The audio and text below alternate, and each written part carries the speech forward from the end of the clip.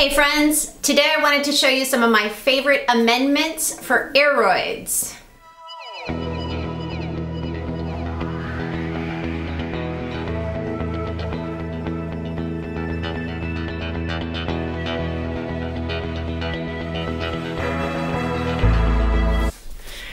Alright, so one of the things that we really need to know about Aroids in general is that they like a lot of drainage. So our mixture needs to be super chunky. How do we achieve that? What does that look like? I mean, some people really don't have an issue. All right, so I'm gonna show you some amendments that I think are super great for Aroids in general.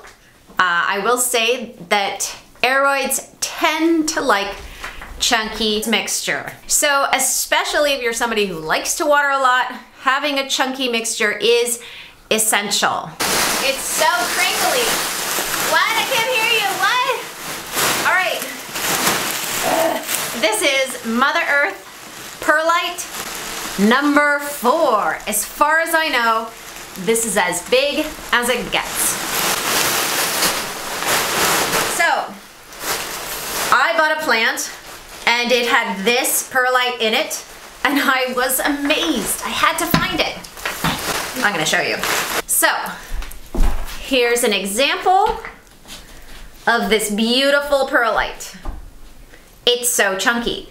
It's the coarsest one they have. So, starts with 1, I think it goes to 4. This is 4. Get this. This is fantastic. So, it might be sold under other brands. I bought a bag off of Amazon. It's really hard to tell sometimes in the picture just how big it is. And because the sizes vary on the perlite, you know, one piece could be an inch, one piece could be almost 2 inches big. So when you look at the picture on Amazon and you're like, oh, it looks about right, and then it comes and it's not. So I think what I got from Amazon before was like maybe a 2 or a 3 coarseness of perlite, and I wanted bigger. So another note, that perlite is so darn expensive, $60 on Amazon. If you have a hydroponic store, go there. They have amazing supplies. They have great grow lights. They have great amendments. They have a lot of great stuff. I couldn't go in the store because of COVID, but my shop near me in the East Bay, I'm in Oakland, so the shop I went to was in San Leandro. There was a number of them, and they have a lot of their supplies online, and you can do curb pickup. It's fantastic. Another thing I got from there is Fox Farm soil. Let me show you. What is it called? Potting soil. Yeah, Ocean Forest. Fox Farm Ocean Forest. Now, so I don't usually buy my own soil mixture, I usually use my own.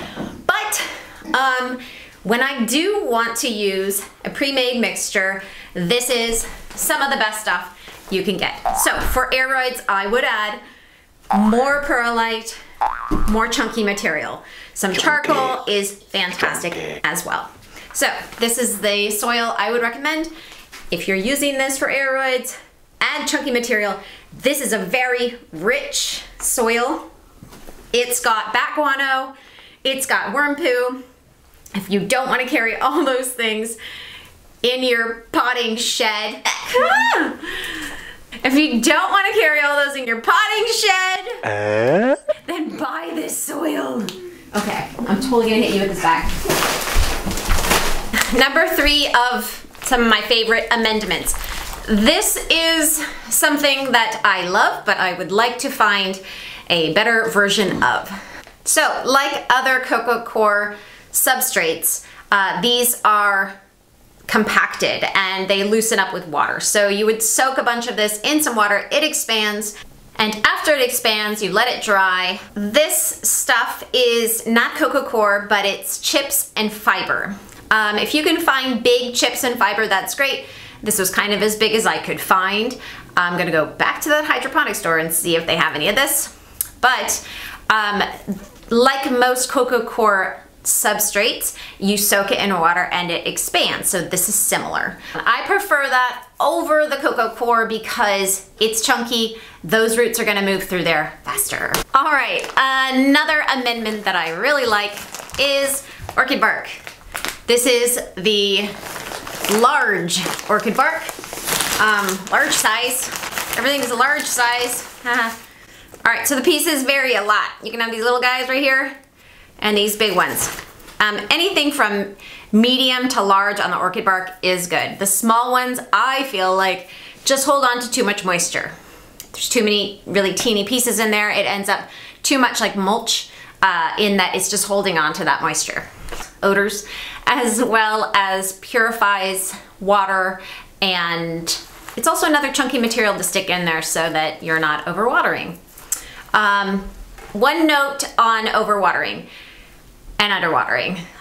So basically, if you have a lot of holes in your pot and you're using a really chunky mix, you kind of need to be up on your watering just because you can underwater in those situations. I think in general, the Aroids are usually really hardy when it comes to being underwatered. They cannot handle being overwatered and sitting in soppy, wet soil conditions for a long time. Another item I really like are these clear plastic pots.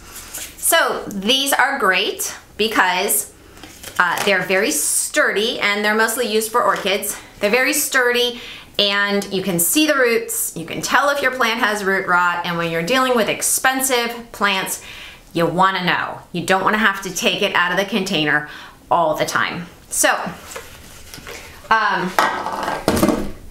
that is an Amazon product. All of these things, I would suggest trying to find a hydroponic store. You're gonna find it cheaper there, most likely, because a lot of this stuff is really big, not super easy to ship.